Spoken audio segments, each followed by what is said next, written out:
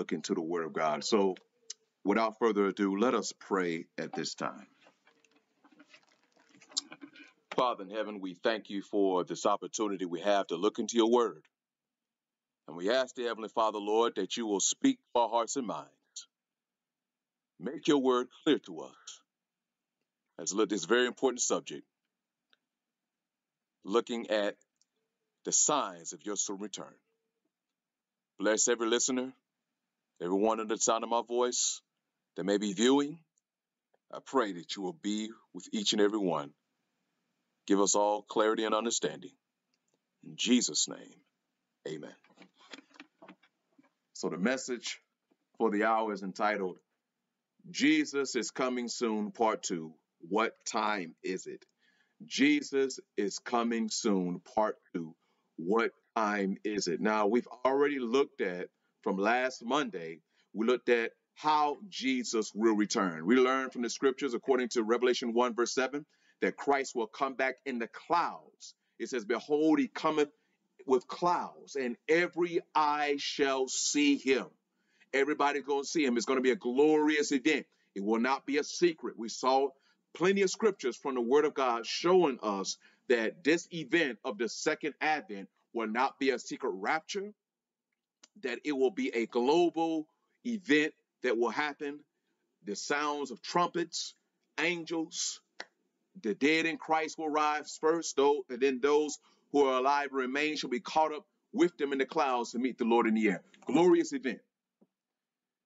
And brothers and sisters, we also learned that we need to be careful that we are not deceived, because one of the end time deceptions is one of the end time signs, where Jesus answered the question of the disciples, what shall be the sign of thy coming and of the end of the world? One of the signs, or the sign, the major sign, the other signs accompany it, and that is deception. He said it, he talked about deception more than he talked about all the other things. He said, take heed that no man deceive you. And here's what I was going to say. And the major deception that Satan is going to pull off, the crowning act of his deception will be when he personates Jesus Christ. And so in order for us not to be deceived by this crowning act, we need to know what the Bible says. So when the Bible says, if they say he's in a desert, go not forth. If he's in a secret chambers, believe it not. Don't believe it. And not only don't believe it, don't even go see it, because you may not even believe it, but you may, I'm just curious to see what it looks like. You go see it, you're going to be mesmerized and hypnotized by what you see, because it's going to be so dazzling. Satan is going to appear as an angel of light. So we have to be rooted and grounded in the Word. We have to, brothers and sisters. And so those are the things we looked at last week. Now we need to understand the signs of the times, the signs of Jesus' soon return. The Bible lets us know in Revelation 13, verse 11, and that knowing the time, that now it is high time. Now, when is it? Now, not tomorrow, not next year, not next week. Now, today, now is high time to awake out of sleep. For now is our salvation nearer than when we believed. So the Bible says we must know the time. And when we know the time, brothers and sisters, it should cause us to awake out of our sleep. No time to be sleeping. What time is it? We're going to Matthew chapter 16. As we look at what time it is, Matthew chapter 16, reading verses 1 through 3. Matthew 16, reading verses 1 through 3. What time is it? The Bible says in Matthew 16, verses 1 through 3. We're going to look at some more things also, but I want to read this. Matthew 16, 1 through 3, the Bible says, the Pharisees also with the Sadducees came and tempting desired him that he would show them a sign from heaven.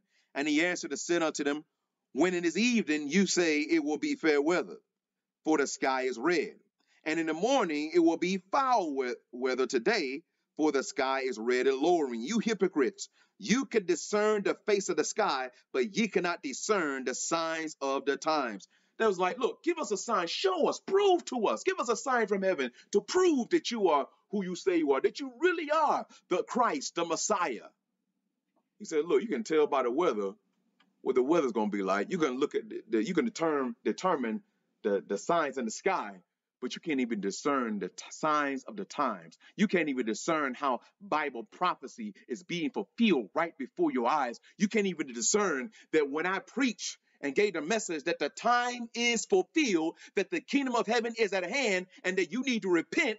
That was a fulfillment of Daniel chapter 9, looking at the 69 weeks. It has been fulfilled from 457 BC all the way to 483, taking us to 27 AD. Christ preached the time is fulfilled, and you didn't get it. You didn't get it. You missed it. Just the very name Christ, anointed one. When he was baptized, the Holy Spirit landed upon him in the form of a dove. They missed it. They missed it.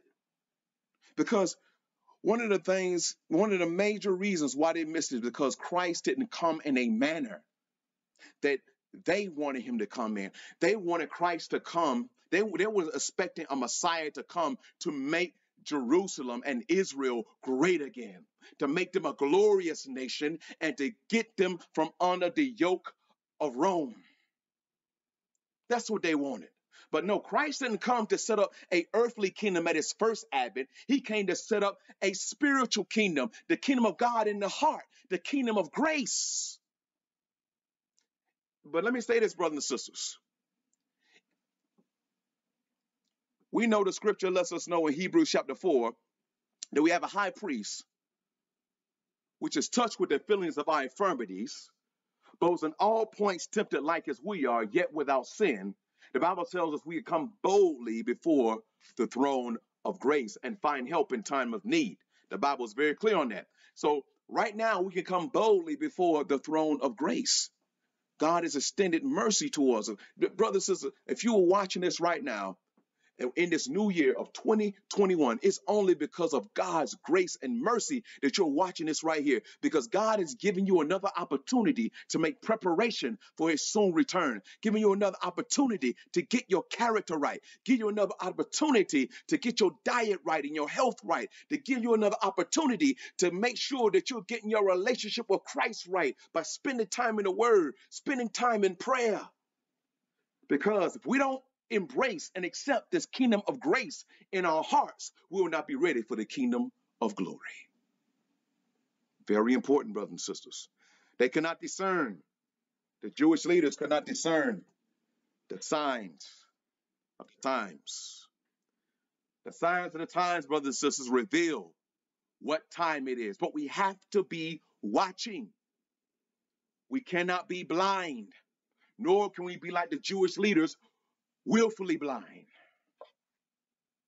We have to see the signs, acknowledge the sign, and make preparation. Matthew chapter 24. Just a few pages over. Matthew 24.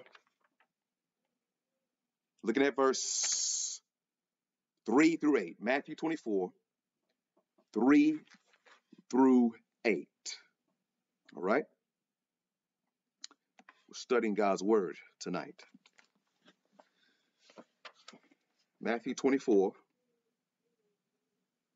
verses 3 through 8. The Bible says here,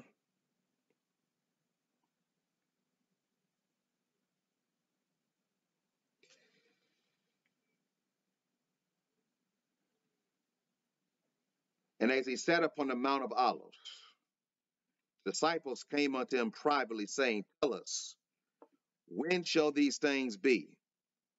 And what shall be the sign of thy coming and of the end of the world? Verse 4. And Jesus answered and said unto them, take heed that no man deceive you. For many shall come in my name, saying, I am Christ, and shall deceive many.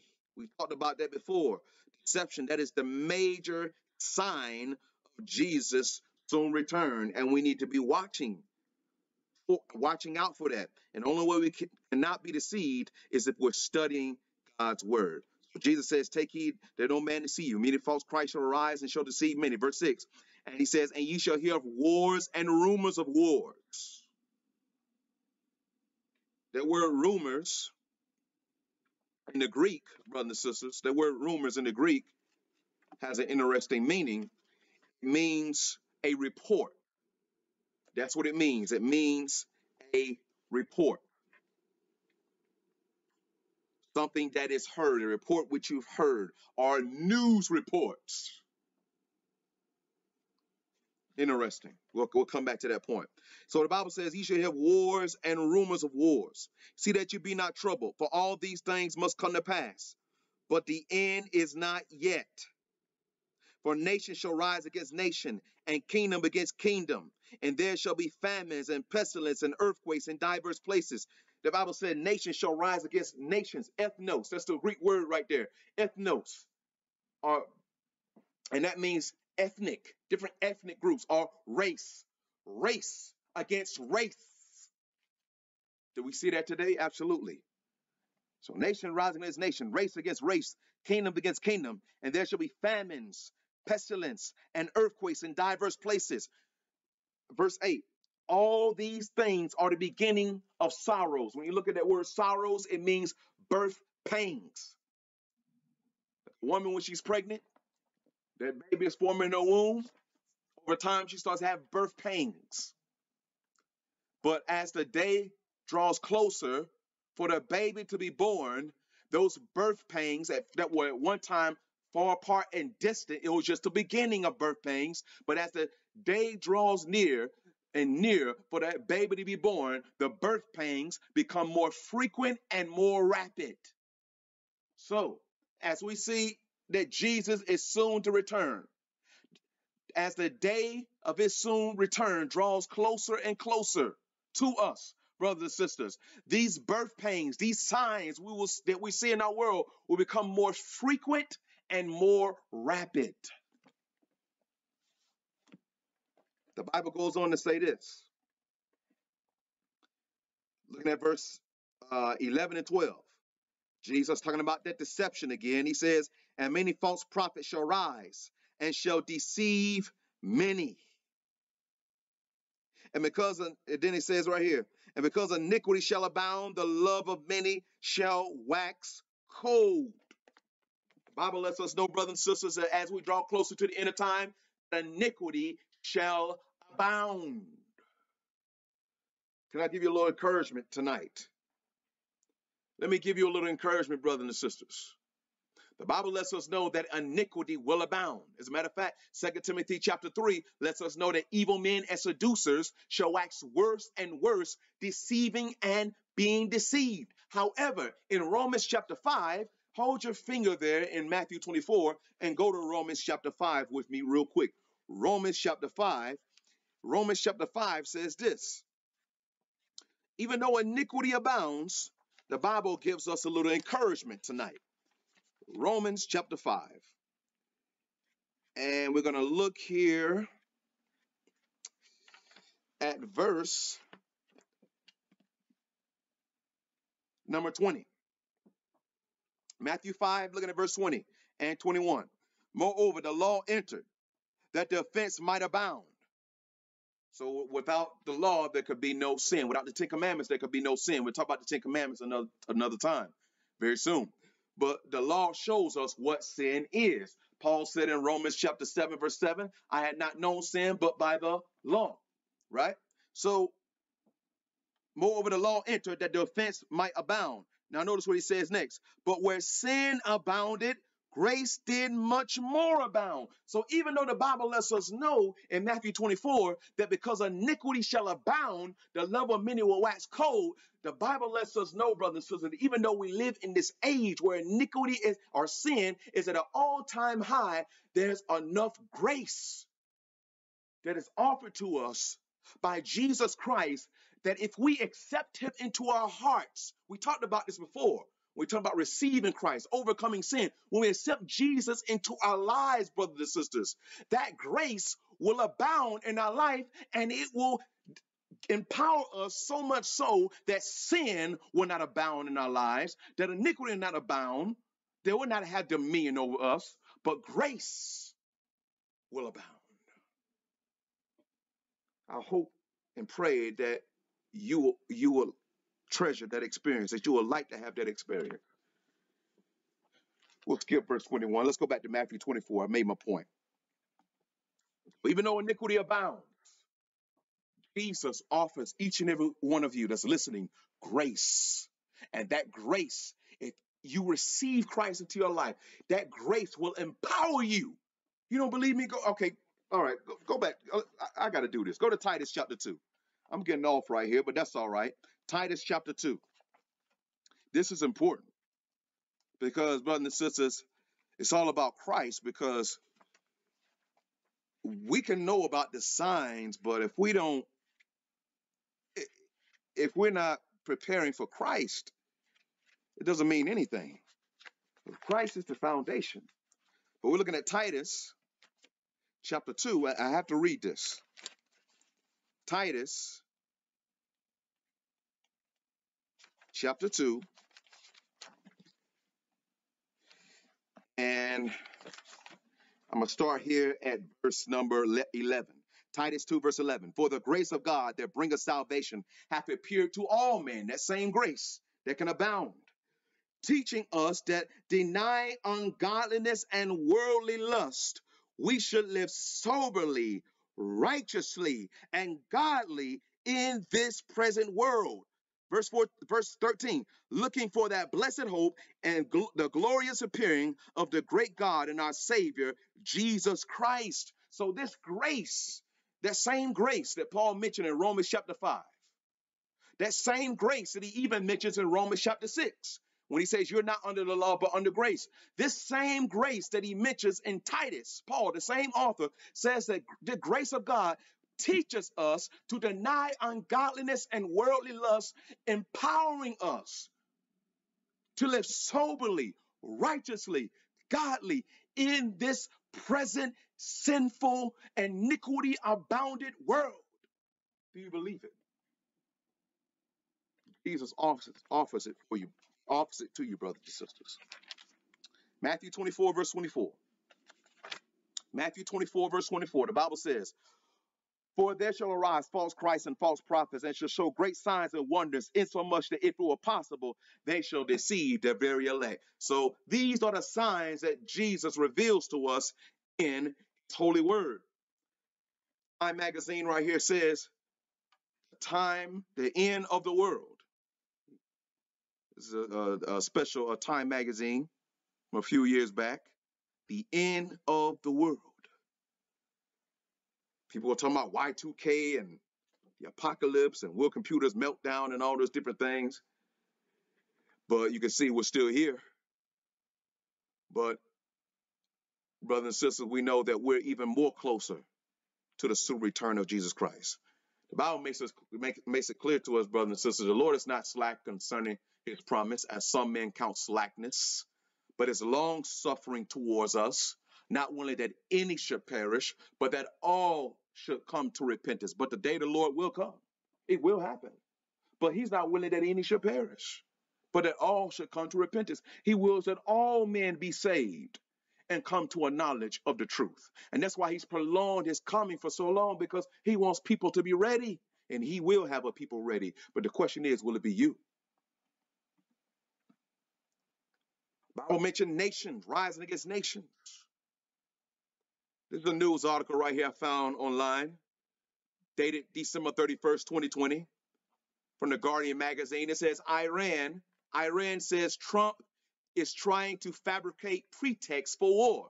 Now, did not the Bible tell us in Matthew 24, there shall be wars and rumors of wars, reports of wars or potential wars? The Bible told us. And we have reports right here, news reports, telling us different things that's going on, showing us that prophecy is being fulfilled. Just not just war, but rumors of war. They're just talking about it. The Iranian foreign minister, Mohammad Zafed Zarif, on Thursday accused Donald Trump of attempting to fabricate a pretext to attack Iran and said Tehran would defend itself forcefully. Separately, a military advisor to Iran's Supreme Leader warned Trump not to turn the new year into mourning for Americans. Sarah said in a tweet, instead of fighting COVID in the United States or U.S., Donald Trump, at real Donald Trump, and cohorts waste billions to fly B-52s and send armadas to our region. Intelligence from Iraq indicate plot to fabricate pretexts for war. It says here the U.S. military flew 2 nuclear-capable B-52 bombers to the Middle East in a message to deterrence to Iran on Wednesday, but bombers have since left the region. In recent days, there have been increased concerns and vigilance about what Iranian-backed forces might do in the lead-up to the anniversary of January the 3rd, U.S. drone strike in Iraq that killed top Iranian general Qasem Soleimani. So last year around this time, in 2020, this Iranian general, he was killed by a U.S. drone strike. And I remember when I saw that, I said, Lord have mercy. Look how this year starting off. But, God in mercy held those things back. He held back the winds of strife. And thankfully, nothing has happened. No war yet. Only God knows what will happen. But God is in control. God ultimately is in control. As a matter of fact, this article made it clear that Iran has no intentions to just go ahead and just fight the U.S. But if the U.S. tries to do another attack, that they will be ready to defend. But you can see right here, the main point I wanted to bring out here is the Bible mentions that there's war, that there'll be war and rumors of wars. As you can see, brothers and sisters, we're still in the COVID-19 pandemic. And who would have thought that we would be walking around with masks on, going in the store, or school or wherever, work, having to wear masks? Who would have thought that this would be termed the new norm? But we're still in it. CDC says new COVID strand in the UK could already be circulating undetected in the United States. That's December 22nd, 2020. I'm not going to read all these articles here. A New York Post, Dr. Fauci predicts new COVID-19 strand will spread across the United States. Dated December 31st, 2020. Of course, it's already arrived here. Of course, the Bible talked about earthquakes in diverse places. We see, brothers and sisters, you could just type in earthquake on Google and you're going to find an earthquake that hit somewhere. It's like these earthquakes are happening more frequent, almost like every day. It's amazing. New York Times, strong earthquake strikes central Croatia, December 29th, 2020. At least 7 people were reported killed and dozens injured. The quake with a preliminary magnitude of 6.4 was the second in the area in 24 hours, and tremors were reported across Balkans. Reported that there are 6,000 major earthquakes each year. Let's go to 2 Timothy chapter 3. 2 Timothy chapter 3. I'm going to read verses 1 to 5. 2 Timothy chapter 3, verses 1 through 5. The Bible says, this know also that in the last days perilous or dangerous times shall come. For men shall be lovers of their own selves. Thinking about themselves, they're selfish. And then it says covetous, boasters, proud, blasphemers. I saw something, a clip just today where this man was doing a prayer in a session of Congress, and the man ended the prayer. He said, "Amen." Then he said, "A woman." Blasphemous, brothers and sisters. Disobedient to parents, unthankful, unholy, without natural affection. Meaning, Not having the affection, a man not having the affection for a woman, but having the affection for another man, or vice versa. Truth breakers can't keep a promise. False accusers, incontinent, fierce, despisers of those that are good, traitors, heady, high-minded, lovers of pleasure more than lovers of God, having a form of godliness but denying the power thereof. From such turn away. The Bible predicted to us, brothers and sisters, in 2 Timothy chapter 3, verses 1 through 5, Paul is letting Timothy know that in the last days, dangerous times, perilous times shall come. Now, is Paul primarily speaking of sins and different things happening in the world? No, because the Bible says that there'll be lovers of pleasure more than lovers of God. And then it said, having a form of godliness, but denying the power thereof, from such turn away. The world doesn't have a form of godliness. I think I mentioned this last week. The world doesn't have a form of godliness. The world is clear who they worship.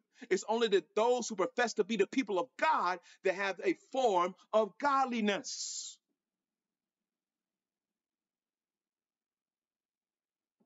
Dry formality, formal, without the love of Christ, without a life of true repentance, professing God, professing Christ, but they don't possess him. Timothy predicts in 2 Timothy chapter 3, verses 1 through 5, that apostasy will be in the church. That is a major sign that Jesus is soon to return. Go to verse 13. Verse 13. Will it get better or worse? The Bible is very clear on this. But evil men and seducers shall wax worse and worse, deceiving and being deceived. Now, I talked about men promoting end-time deceptions in these last days, but let's go a little deeper. We have individuals deceived into thinking that they can play around with sin and just all they got to do is profess Christ and think they're going to be saved. Deceived. And then go around teaching others that, or giving a bad example to others. Hey, all you got to do is believe and you're going to be saved. No, no, no, no, no, no. Your belief must have fruit. James says, show me your faith without your works. I'll show you my faith by my works. Profession doesn't mean anything, brothers and sisters.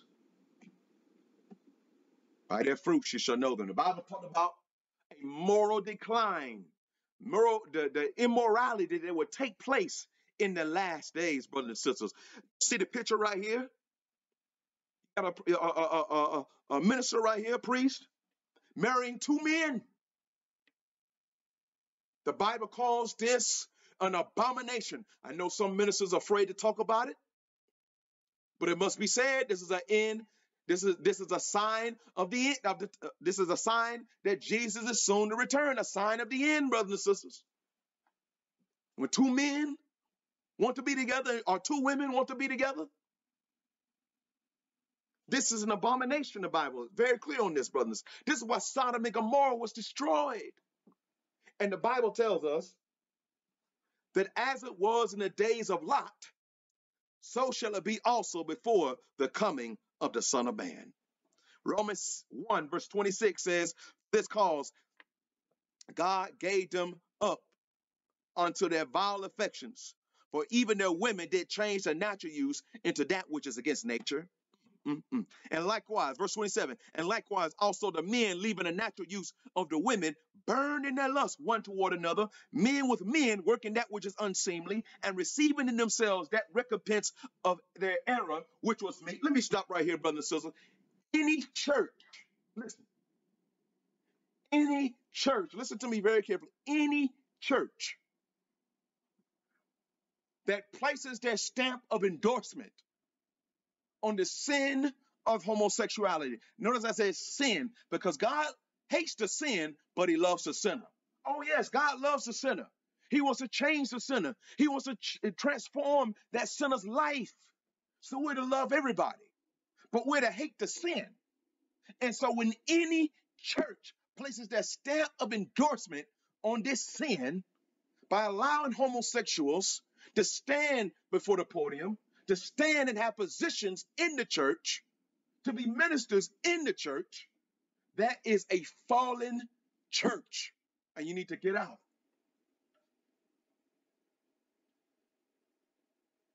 That is a church. I'm being straight up now. That is a church, brothers and sisters, according to Romans chapter 18, that has a hold of every foul spirit and the cage of every unclean and hateful bird. You need to make your exodus. Because by remaining, you're placing your stamp of approval on that sin. The Bible says, get out so you are not partakers of their sins. That's a whole nother study in of itself, but just that alone, that right there should say, you know what? I got to get out of this place. But you know how churches get to that position? Now, I've got to be real tonight. You know how churches get to that position, brothers and sisters. Now, I'm not here to condemn anybody. I'm here to give you the straight truth. This is proven. Every church, and I'm saying this plainly, please don't misinterpret me. Please don't say, oh, you are against women. That's not true. Women have their sphere in the church of God and the work of the gospel. Men have their sphere. But nowhere in the scripture does the Bible say that God appointed a woman to be a minister over the church of God. Now, some of you may say, you know what, man, I done heard enough of this. Click. The Bible says that the bishop must be the husband, not wife, husband of one wife.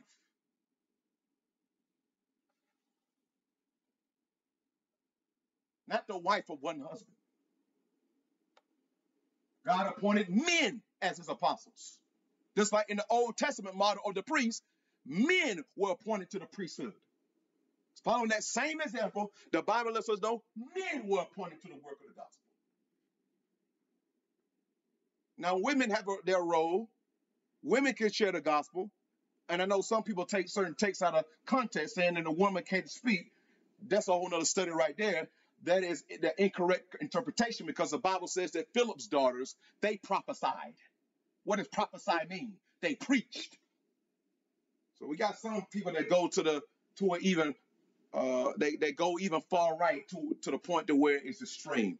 But when it comes to having a leadership role such as an elder or pastor, God has not appointed a woman to that. And in mercy, I believe he did not appoint the woman to do that work, because the woman has a burden already. He didn't lay that burden upon the woman. Do you understand the work of being a minister is more than just preaching behind a pulpit? You can preach. You want to preach? Absolutely. You want to give a message? Absolutely. You want to share the gospel? Absolutely. But God did not appoint the woman to be in a lead position as a pastor or elder in the church. And every church that has placed their stamp on that, so we're going to allow women pastors and elders. We're going to allow women's ordination. Every church that has done that, brothers and sisters, eventually those churches went even further now to accept those who are homosexual into the ministry. You better watch out. It's dangerous to allow.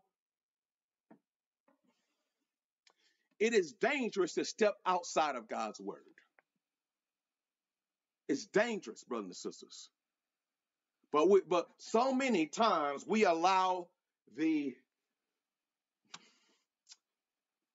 what's the word I want to use? We allow the fads of the day to cause us to steer in a different direction from what the Bible tells us to walk in. We got to be very careful. These are signs that Jesus is soon to come. A falling away in the church is a sign that Jesus is soon to return. Let me take you there. Let me take you there real quickly, brothers and sisters. Because all these things I'm mentioning right here, I'm not just saying it just to say it. This is Bible-based, brothers and sisters. Perhaps in the future, I'll revisit some of those things that I mentioned. But the Bible lets us know here, 2 Thessalonians chapter 2. 2 Thessalonians chapter 2. I'll start at verse 1. Paul speaking to the church of Thessalonica, because you had individuals in Thessalonica who were saying that Christ will come in our time. Paul had to rebuke that. He said, wait a minute, no. Don't let people tell you that he's coming in our time, because there's some things that must happen first. And the Bible lets us know this right here in verse 1. Now we beseech you, brethren, by the coming of our Lord Jesus Christ and by gathering together unto him, that you be not soon shaken in mind or be troubled, neither by spirit, nor by word, nor by letter as from us, as that the day of Christ is at hand. Don't be troubled by that. Why? Verse 3, let no man deceive you by any means, for that day shall not come except there come a falling away first, and that man of sin be revealed, the son of perdition. Verse 4, who oppose and exalt himself above all that is called God or that is worshipped, so that he as God, sitting in the temple of God, showing himself that he is God. Verse 4, the only person who meets those specifications is the Roman Catholic papal system. That's a study in of itself. We'll talk about that in the near future. That system was revealed, reigned from 538 to 1798. And after that point, brothers and sisters, that's what the Bible lets us know, that in Daniel chapter 12, that those prophecies were to be sealed. Daniel's prophecies were to be sealed, especially the part in relation to time, sealed until the time of the end, which came in 1798. When the time of the end came, okay, this is the time of the end. This is the time in which we are to look for the soon return of Jesus Christ. So since 1798, and I'm going to prove this later from the scripture, from 1798, from that point, we can look forward to the soon return of Jesus Christ. But the Bible lets us know that there must be a falling away before Jesus returns. And we see a falling away even now in these last days among those who claim to be the professed people of God. There is a falling away from the truth, from the word of God. And God is calling his people back to the word before it's too late. Love is love. The Bible says God is love. The only way you can truly love is if you have God ruling and reigning in your life. And when God is ruling and reigning in your life, you will not go in a direction that is called in scripture an abomination.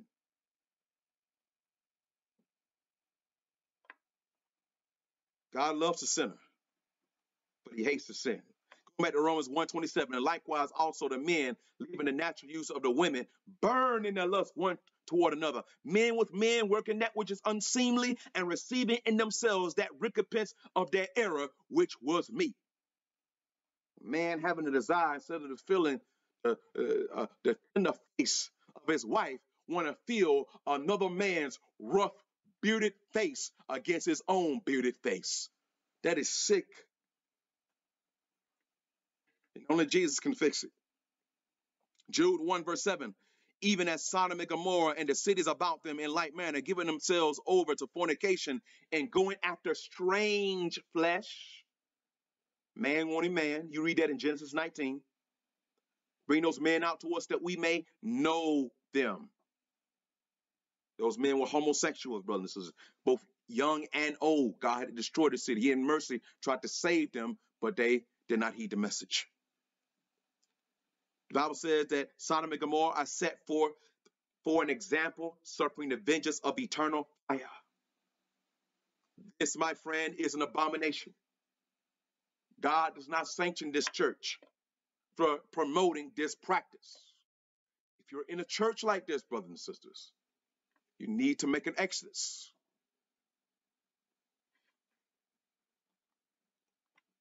1 Timothy chapter 4, verse 1. Now the Spirit speaketh expressly that in the latter times some shall depart from the faith. What will they do after they depart from the faith? giving heed to seducing spirits and the doctrines of devils. And let me say this. You don't have to leave a particular church structure or denomination to depart from the faith. You got people who remain in certain groups and denominations, but they have already in mind and in spirit and by the teachings that they teach have departed from the faith. Oh, you can't have victory over sin while they're still standing before the pulpit in the church that at one time or in their beliefs believe that you can have victory over sin, but they stand in that pulpit even though they're still pastoring that church. They are in mind, they've already departed from the faith. You'll be sinning until Jesus comes. You can't overcome sin. Once saved, always saved. There's no scripture to say once saved, always saved. Read Ezekiel 18 and Ezekiel 33. The Bible says when that man, when that person who had sought God and turned from his evil ways goes back, all his deeds that he has done, the good deeds, will not be mentioned. Only those things that he's done wrong. And he will die in his sins if he don't repent. The Bible is clear on this, brothers and sisters. No such thing as once saved, always saved. Any church that's teaching once saved, always saved, that church right there is not teaching the truth from the word of God, brothers and sisters.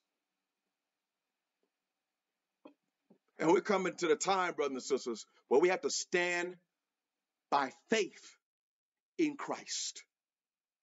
Trusting in Jesus, not a structure, not a denomination. We got to keep our faith in Christ.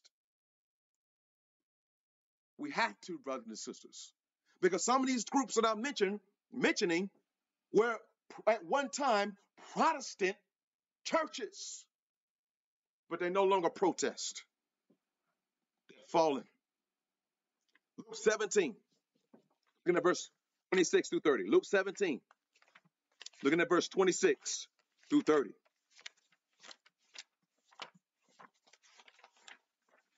Luke 17, 26 through 30. Notice what the Bible says here. The Bible says, and as it was in the days of Noah, so shall it be also in the days of the Son of Man. They did eat, they drank, they married wives. They were given in marriage until the day that Noah entered into the ark, and the flood came and destroyed them all. Likewise, also as it was in the days of Lot. They did eat, they drank, they bought, they sold, they planted, they built it. But the same day that Lot went out of Sodom, it rained fire and brimstone from heaven and destroyed them all. Even thus shall it be in the day when the Son of Man is revealed. In the days of Noah, brothers and sisters, the Bible lets us know in Genesis chapter 6, every imagination of the thoughts of the heart was only evil continually. Every evil that a person could imagine, they did it. They took them wives, as many as they saw. There was violence in the land, crime in the land. Man, your wife sure look good. And that's my wife. Man, I'll take your wife. Shut up. It's my woman. Violence in the land, brothers and sisters. Do we see violence in the land today? Absolutely. Crime. All those different things. Now it's even worse than it was then. It's a lot. Same thing. What was the sin of Sodom and Gomorrah? The Bible lets us know. As a matter of fact, in Ezekiel chapter 16, it mentions idleness and fullness of bread. And also that they committed abomination, homosexuality. But a lot of times, brothers and sisters, because for Sodom and Gomorrah, how they got into this sin, it started off with idleness. The Bible says there's a saying that says, an idle mind is the devil's workshop. So because they were idle, that left room for Satan to come in to put suggestions in their mind. And not only were they idle, they had an improper appetite, fullness of bread, gluttons. And what you eat and how you eat can affect how you think. And on top of that, you're idle. Oh, that's a perfect That's a perfect situation for Satan to come in, Satan and his demons, and put suggestions in your minds, and because you are in a drunken state because you have been overeating or eating the wrong foods or drinking things that you shouldn't drink or smoking things you shouldn't smoke. Oh, your judgment is distorted, and now you're going to follow the heatings of the enemy. Let that be you, my friend. Please don't let that be you. But these are signs of the soon return of Jesus. The Bible mentioned about signs in the sun, the moon, and the stars. Luke 21:25, the Bible says, and there shall be signs in the sun and in the moon and in the stars, and upon the earth distress of nations with perplexity, the sea and the waves roaring. The Bible said there'll be signs in the sun, moon, stars. Has these things happened or will they happen? I'm going to show you as we close out on these final points in this study. Let's look at it real quickly. We're going to Matthew chapter 24. Matthew chapter 24, looking at verse 29 through 30. Matthew 24, looking at verse 29 through 30. The Bible says, but Matthew 24 rather, Matthew 24, verse 29 through 30. We'll close out on these points here. Matthew 24, 29 through 30. Here we go. Immediately after the tribulation of those days shall the sun be darkened, and the moon shall not give her light. That tribulation is talking about that tribulation I mentioned earlier from 538 to 1798. That tribulation of God's people that went through persecution. That's why it was termed the Dark Ages. The people were in a state of darkness because the papacy locked the word of God in a language that the people could not understand. An unknown tongue, Latin, for example. But God raised up Protestant reformers to stand up, not only the Waldensians, but also others. The Protestant Reformation, he raised that up. And because of this Protestant Reformation, for the elect's sake, this tribulation was cut short. The persecution was cut short. Even though the papacy reigned from 538 to 1798. But the Bible, I just want to throw that context out there. So this is after or at the closing, as we're coming to the close of 1798. So as the Dark Ages is coming to a close, which it closed in 1798, this is when these things are happening. So immediately after tribulation of those days, shall the sun be darkened, and it says, and the moon shall not give her light, and the stars shall fall from heaven, and the powers of the heavens shall be shaken. And then shall appear the sign of the Son of Man in heaven, and then shall all the tribes of the earth mourn, and they shall see the Son of Man coming in the clouds of heaven with power and great glory. So the Bible tells us here, beside the sun will be darkened, moon in the blood. And the Bible also talked about the stars shall fall from heaven. And after this, the coming of the Son of Man. Now, Revelation also mentioned these signs, but it mentioned something that will happen first before the sun will be darkened. Revelation chapter 6, verses 12 through 17. Revelation 6, 12 through 17. The Bible says this. They're going to show if these events happen or will they happen. Revelation 6, verse 12 through 17. The Bible says, and I beheld, and when he had opened the sixth seal, and lo, there was an earthquake, and the sun became black as a sackcloth of hair, and the moon became as blood, and the stars of heaven fell unto the earth, even as a fig tree casteth her untimely figs when she is shaken of a mighty wind. And the heaven, so what happens? Earthquake, great earthquake. Then the sun became black as sackcloth of hair. Then the moon became as blood. Then the stars fell from heaven. Four things. But after that, the Bible says in verse 14, and the heavens departed as a scroll when it is rolled together, and every mountain and island were moved out of her place, and the kings of the earth, and the great men, and the rich men, and the chief captains, and the mighty men, and every bondman, and every free man, hid themselves in the dens and in the rocks of the mountains, and said to the mountains and rocks, fall on us and hide us from the face of him that sitteth on the throne and from the wrath of the Lamb, for the great day of his wrath is come, and who shall be able to stand? Four events before the fifth event, which is the second return of Christ. Now, of course, after that last event before the advent of Christ, the stars falling from heaven, between that and the second advent of Christ, there are some events that will take place. The mark of the beast is one of them. That's another study right there in of itself.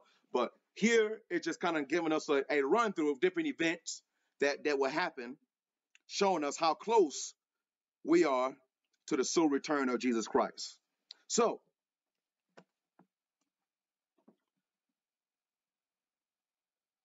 before the heavenly signs, the Bible tells us that there was an earthquake. That earthquake was the Great Lisbon earthquake. You can look this up in history. The Great Lisbon earthquake, November 1st, 1755. And there's a picture right there found on the internet to kind of depict what happened. Controversy 304, paragraph 2. In fulfillment of this prophecy, there occurred in the year 1755 the most terrible earthquake that has ever been recorded. Though commonly known as the earthquake of Lisbon, it extended to the greater part of Europe, Africa, and America, and it was felt in Greenland and in the West Indies, in the island of Madeira, in Norway and Sweden, Great Britain, and Ireland. It pervaded an extent of not less than 4 million square miles. In Africa, the shock was almost as severe as in Europe.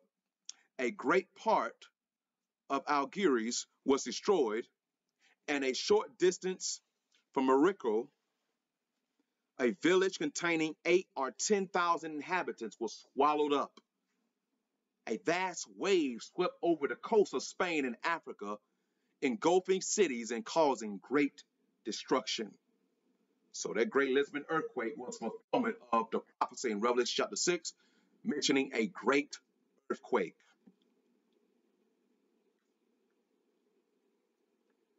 It says right here, in Lisbon, a sound of thunder was heard underground. And immediately afterwards, a violent shock threw down the greater part of that city. In the course of about 6 minutes, 60,000 persons perished. Great Controversy, page 305, paragraph 1. The sea first retired and laid the bear dry, and it rolled in, rising 50 feet or more above its ordinary level.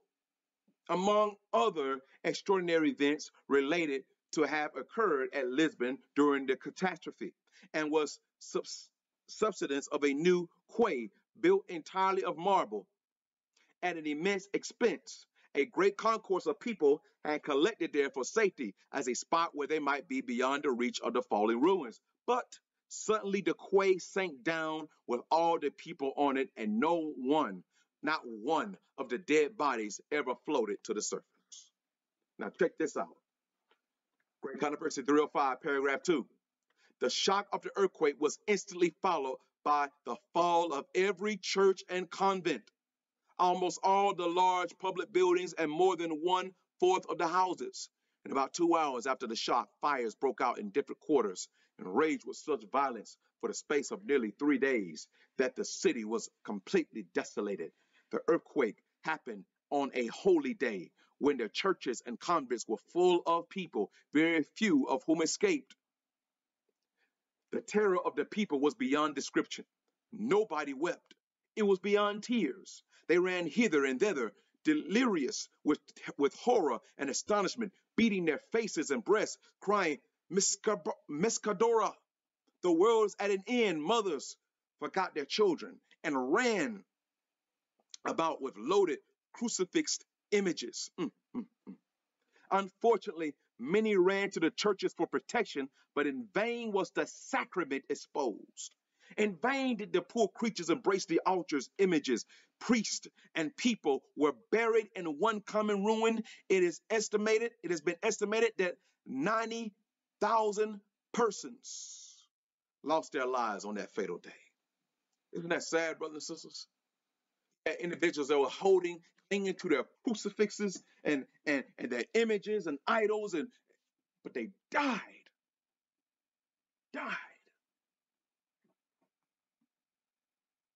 Wikipedia says right here, talking about the Lisbon earthquake, of 1755, November 1st, estimates placed the death toll in Lisbon alone between 10,000 to 100,000 people, making it one of the deadliest earthquakes in history. Terrible earthquake. Because of November 1st, because November 1st is All Saints Day, that's why in the Great Controversy mentioned it was a holy day.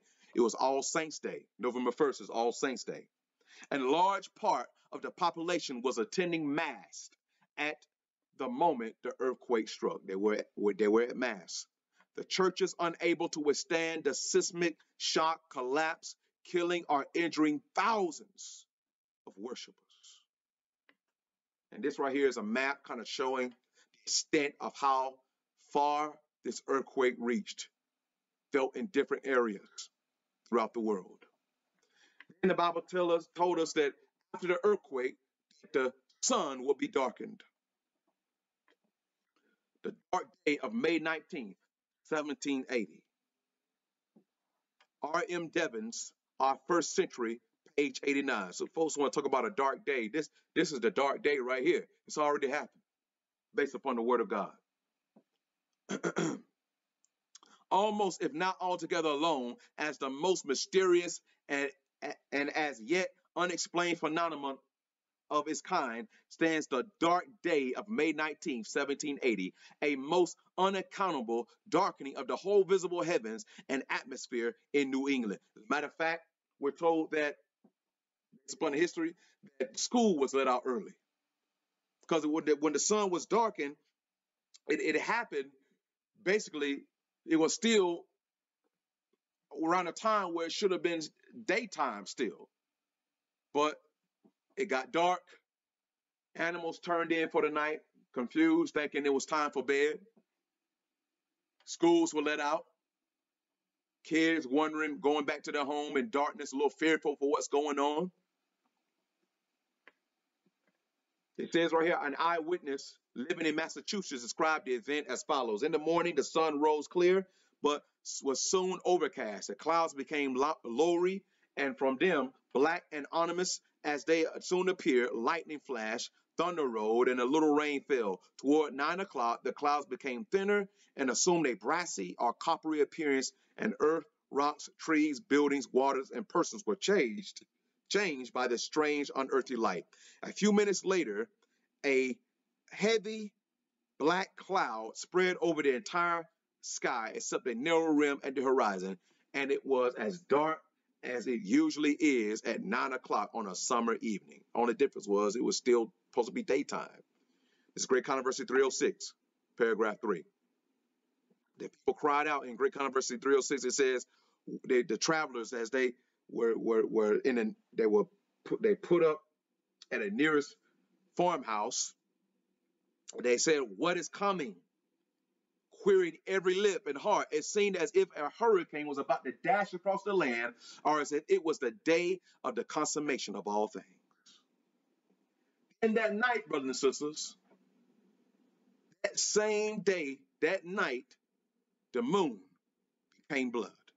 The Bible tells us in Joel 2:31, the sun shall be turned into darkness and the moon into blood before the great and terrible day of the Lord come. It's happened. It's happened. It says right here in Great Controversy 307, got it highlighted right here. Though at 9 o'clock that night the moon rose to full, it had not the least effect to dispel the death-like shadows. After midnight, the darkness disappeared, and the moon, when first visible, had the appearance of blood. Great Controversy 307, paragraph 4. You know, the next thing that will happen, the Bible tells us, after the earthquake, after the Lisbon earthquake, after the dark sun, the sun being darkened and causing a dark day, and then after the moon turned to blood that night, a few years later, November 13th, 1833, the Bible told us that the stars will fall. Great Controversy 333, paragraph 1. The prophecy received a striking and impressive fulfillment in the great meteoric shower of November 13th, 1833. That was the most extensive and wonderful display of falling stars which has ever been recorded. The whole firmament over all the United States being then for a few hours in fiery commotion. As a matter of fact, Abraham Lincoln and Frederick Douglass, they witnessed this particular event. Brothers and sisters, I'm going to say this. If you want to find out more information about this, read this book. This book is called The Great Controversy. So if you want to have more information, you want to learn more about what I just shared, please get you the book Great Controversy. You can find this book in PDF.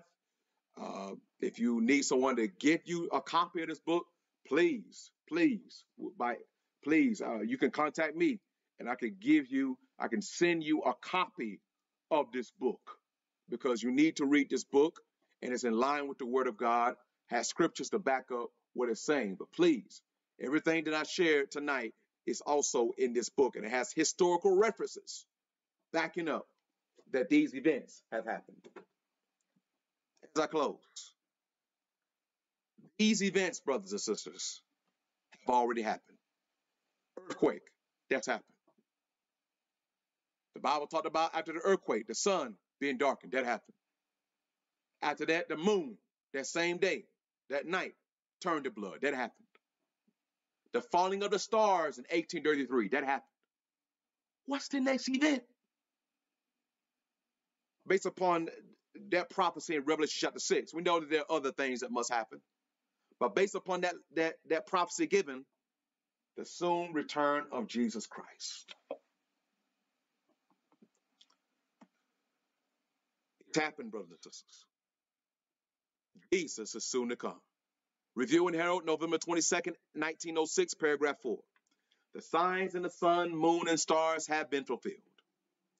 Since that time, earthquakes, tempests, tidal waves, pestilence, and famine have multiplied. The most awful destructions by fire and flood are following one another in quick succession. The terrible disasters that are taking place from week to week speak to us in earnest tones of warning, declaring that the end is near, that something great and decisive will soon of necessity take place. Are you ready? Are you ready, brothers and sisters? It's coming. We see more signs happening in the world as we draw closer to the end of time. Wildfires in California, I'm sure you've been hearing about those wildfires that's been happening. What else did Jesus say would happen? Luke 21, as we close. Luke 21. Luke 21. Brothers and sisters, if there was ever a time that we need to prepare for the soon return of Jesus, that time is now, right now. Luke 21, verse 25 and 26, the Bible says, and there shall be signs in the sun that happen, and in the moon that happen, and in the stars that happen, and upon the earth stress of nations that's happening. People are distressed right now because of the state of the world economy and also because of the state of health, the health crisis that we're in right now. People are fearful because of this COVID-19. They are fearful because they don't know what's going to happen. People are out of jobs. They're out of work. People are distressed. Nations are distressed. Then it says, upon the earth, the stress of nations with perplexity, the sea and the waves roaring. Verse 26, men's hearts failing them for fear. We see it now, it's happening. And for looking after those things which are coming on the earth, for the powers of heaven shall be shaken. That's the next event. And then verse 27, and then shall they see the Son of Man coming in a cloud with power and great glory. How soon is Jesus to come? Based upon the word of God, brothers and sisters, how soon? Franklin Graham, this is the article back in 2017 of October the 4th. He said right here, our nation is in trouble. Talking about America. USA Today magazine said at one time back in 2017, October 3rd, storms, earthquakes, North Korea, and now Las Vegas massacre. We have to wonder, what's next? The Bible told us what's next. And we need to get ready for it, brothers and sisters. We need to get ready for it. Why does Jesus reveal to us these signs? John 14:29. And I have told you before it come to pass.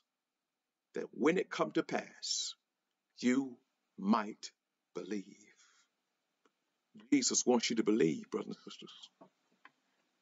He wants you to believe, not just that these things are happening, but he wants you to believe. Believe what? Believe on him.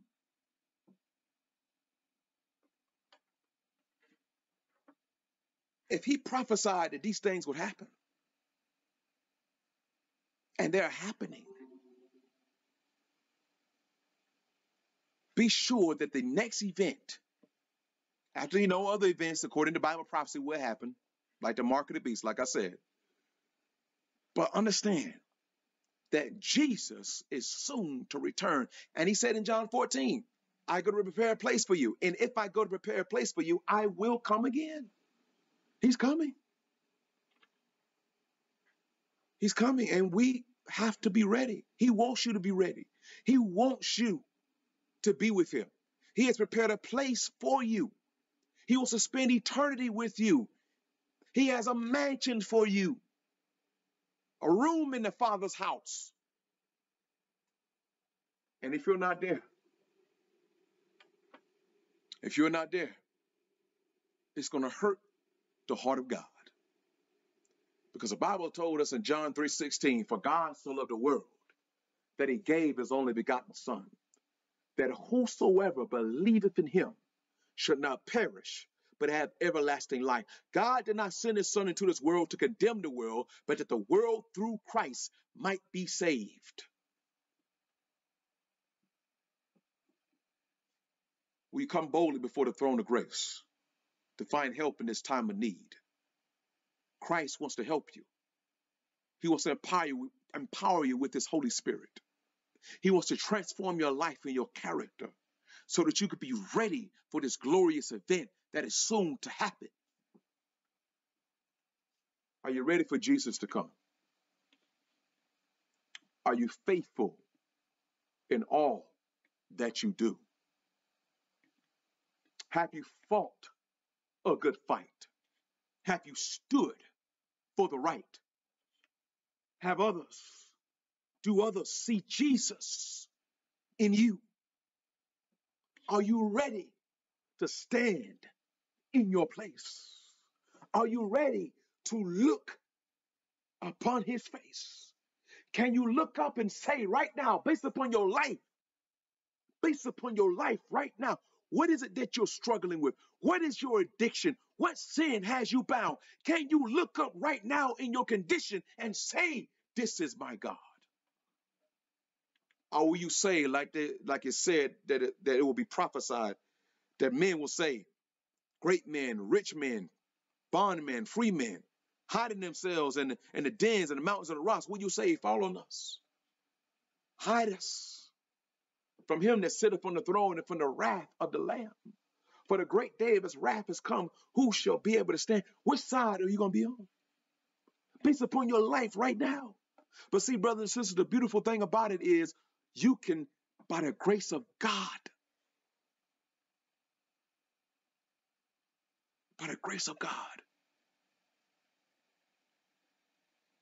you can change the outcome. Not that you have the power to change it. Not that you have the power to transform your character. No. Jesus can only do that. But see, God has given us the power of choice. And you can choose right now who you will serve. The Bible is real. Prophecy has been fulfilled. I don't care what skeptics and different individuals say, oh, the Bible contradicts itself.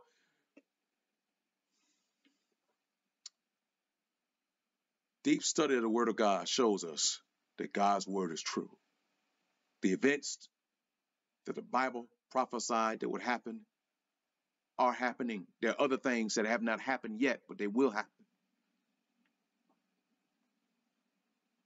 God is true.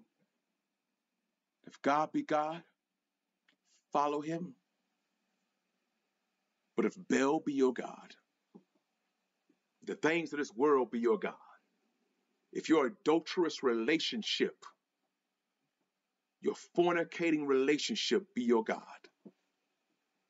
if your weed smoke be your God. You pushing on, you 30-some years old, getting ready to head to 40 before you know it, and you still doing the same foolish stuff you were doing back when you was 18. If that liquor be your God, if your false ideologies be your God, if your homosexual promoting, supporting church be your God,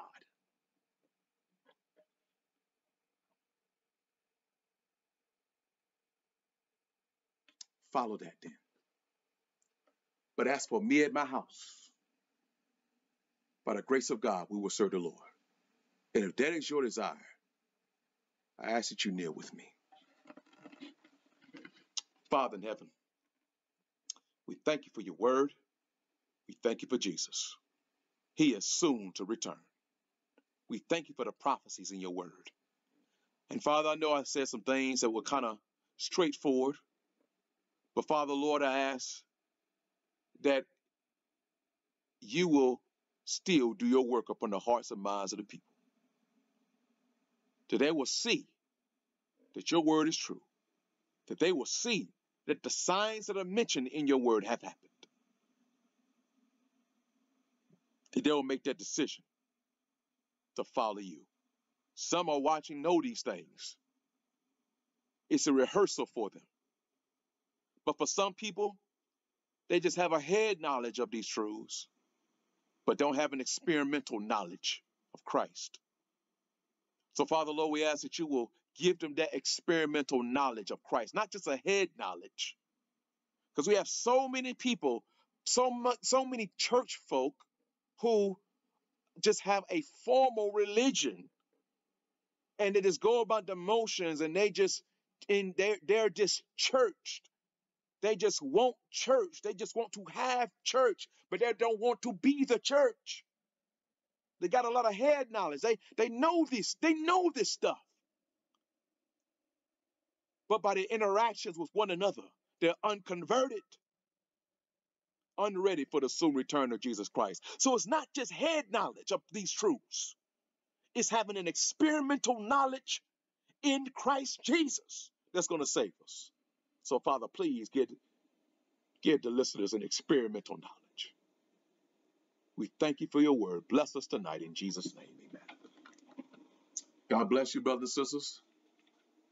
Next week, by God's grace, we're going to look at a continuation of this particular subject. We're going to come from a different angle this time to show once again and prove from the scriptures that Jesus is soon to return. Let us get ready. Let us stay ready. God bless you.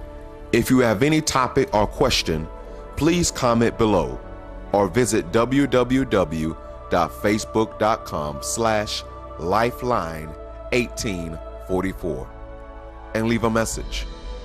Thank you for your prayers and continued support.